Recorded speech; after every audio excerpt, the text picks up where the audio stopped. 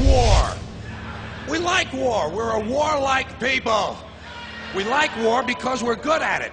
And you know why we're good at it? Because we get a lot of practice. This country's only 200 years old, and already we've had 10 major wars. We average a major war every 20 years in this country, so we're good at it. And it's a good thing we are. We're not very good at anything else anymore. Huh? Can't build a decent car, can't make a TV set or a VCR worth the fuck.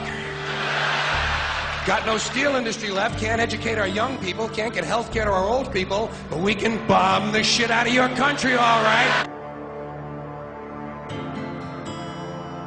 Especially if your country is full of brown people. That's our new job in the world, bombing brown people. Iraq, Panama, Grenada, Libya, you got some brown people in your country, tell them to watch the fuck out, or we'll goddamn bomb them. Well, when's the last white people you can remember that we bombed? Can you remember the last white? Can you remember any white people we've ever bombed? The Germans, those are the only ones, and that's only because they were trying to cut in on our action.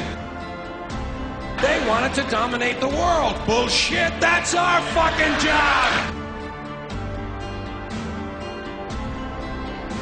And you probably noticed I don't feel about that war the way we were told we were supposed to feel about that war, the way we were ordered and instructed by the United States government to feel about that war. My mind doesn't work that way. I got this real moron thing I do, it's called thinking. And I'm not a very good American because I like to form my own opinions. I don't just roll over when I'm told to. Sad to say, most Americans just roll over on command. Not me.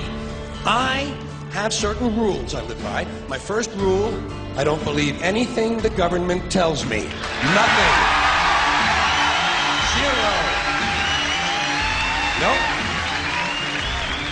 And I don't take very seriously the media or the press in this country, who in the case of the Persian Gulf War were nothing more than unpaid employees of the Department of Defense, and who most of the time function as kind of an unofficial public relations agency for the United States government. So I don't listen to them, I don't really believe in my country, and I gotta tell you folks, I don't get all choked up about yellow ribbons and American flags.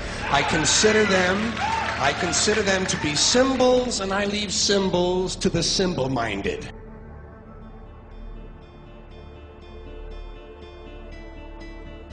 I'm talking about the fact that a war is rich old men protecting their property by sending middle-class and lower-class young men off to die. Forget these foolish elections. The owners of this country don't care about the poor in general. Owners of this country? What are we going?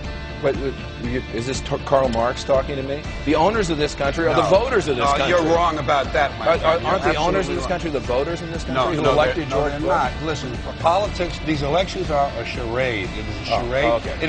They are meant to, well, I'll tell you, just listen for a minute. Learn a little something. The elections and politicians are in place in order to give Americans the illusion that they have freedom of choice. You don't really have choice in this country. All of the things that are important, reduced in choice. Newspapers in a city, how many? Used to be 3, 4, now it's 1 or 2. They're owned by the same people, and they also own a radio station. Give these people a voting day every year so that they'll have the illusion of meaningless choice. Meaningless choice that we go like slaves and say, "Oh, I voted."